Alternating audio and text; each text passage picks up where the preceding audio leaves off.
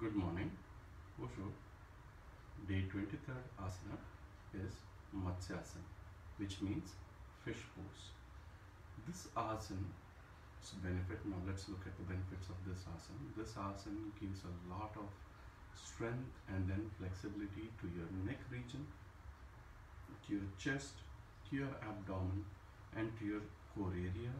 Plus it also gives benefit to your upper back, middle back and then to your lower back areas. Matsyasana is to be done with a proper care. Start always, if you are a beginner, always start with the initial stage and then go for the Purna Matsyasana. So today we will do initial for the beginners Matsyasana and then the Matsyasana for the experienced ones. Now cautions. So those who have had any neck related injuries or any injuries in your elbow and in your bicep regions should avoid doing this asana. And if you have any problem, any issues around your chest, then you're supposed to avoid this one. This asana is not good for people with lower blood pressure. Now let's see how to do the asana. Matsyasana. First step is for the beginner step. In order to do that, get in the Sukha Sthiti or in the Dandasana Sthiti, sitting in the Dandasana. Place both your hands at the back and then lie on the floor. While lying on the floor,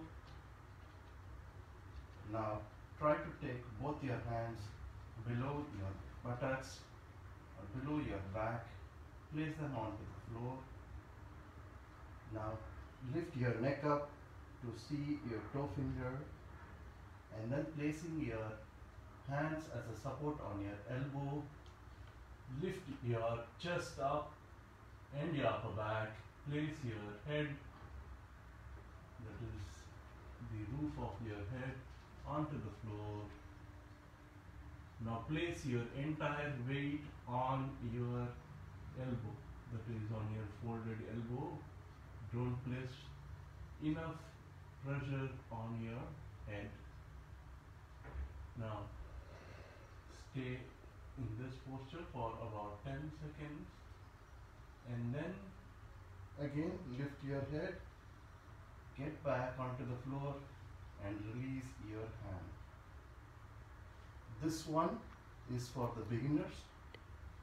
Now next one is, if you would want to do it, the Purna Matsyasana.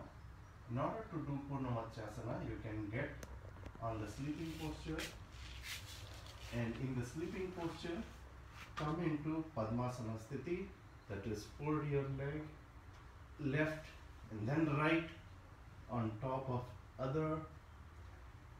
Place both of them. Make sure your knees are touching onto the floor. Take support of your hand. Place them behind your shoulders and then give a lift. And then bring your hand back. Hold the toe fingers and stay in this position for the count of 10.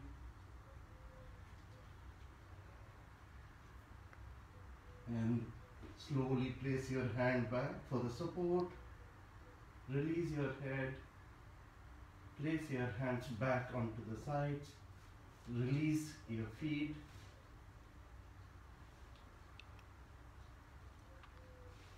Come back and then sit in the Matsyasana. Remember, while doing Matsyasana, always make sure that you do not have any previous neck ailments while doing it. And if you are doing beginners, I do not advise you to do the second posture, that is the Purna Matsyasana. Now, thank you very much for joining us for today. Thank you. Have a good day.